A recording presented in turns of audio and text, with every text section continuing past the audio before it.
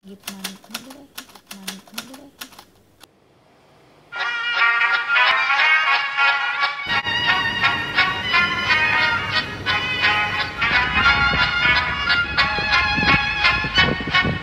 Klappat hakten alla fullfest helt kvar. Fullfest hela dagen.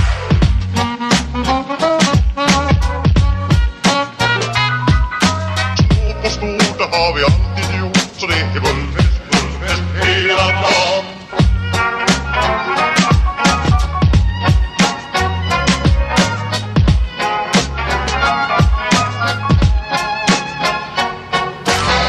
Klappat hakten alla Hanap tayo ng carrots para gagawin kong juice today.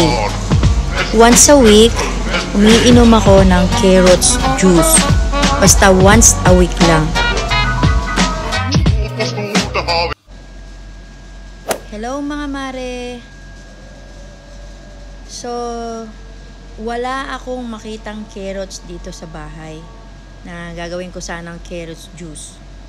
Kaya ang gagawin natin, since walang carrots, ay kaya tayo ay merong colors.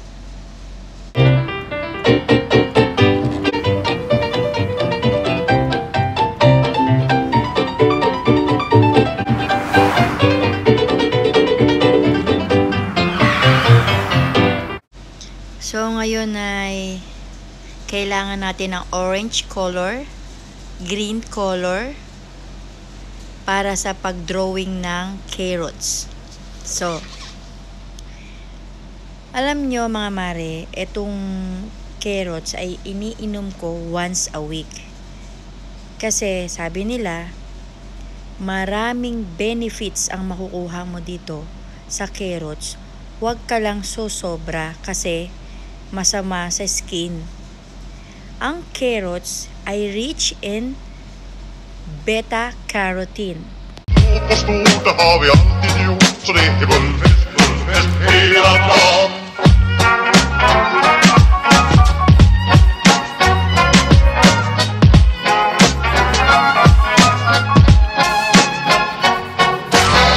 Klappat hakten alla fullfest hela dagen. Mjöl från livets kvar. Fullfest hela dagen. Carrots are also rich in vitamins, minerals, and fiber. Carrots contains vitamin A, antioxidants, and other nutrients. Evidence suggests that eating more antioxidant-rich fruits and vegetables such as carrots can help reduce the risk of cancer and cardiovascular disease. Can we eat carrots or drink carrots juice every day? As I said, carrots are full of vitamins, minerals, and fibers that are good for our health. But eating too much carrots can bring harm into our skin. This can lead to excess blood carotene, which can discolor the skin. So we cannot eat too much carrots and drink carrots juice every day. Once or twice a week are probably better.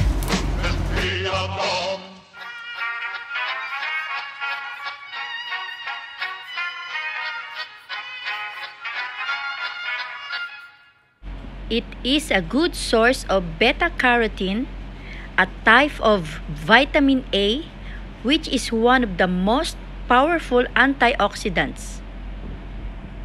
Carrots help nourish and strengthen the skin as well.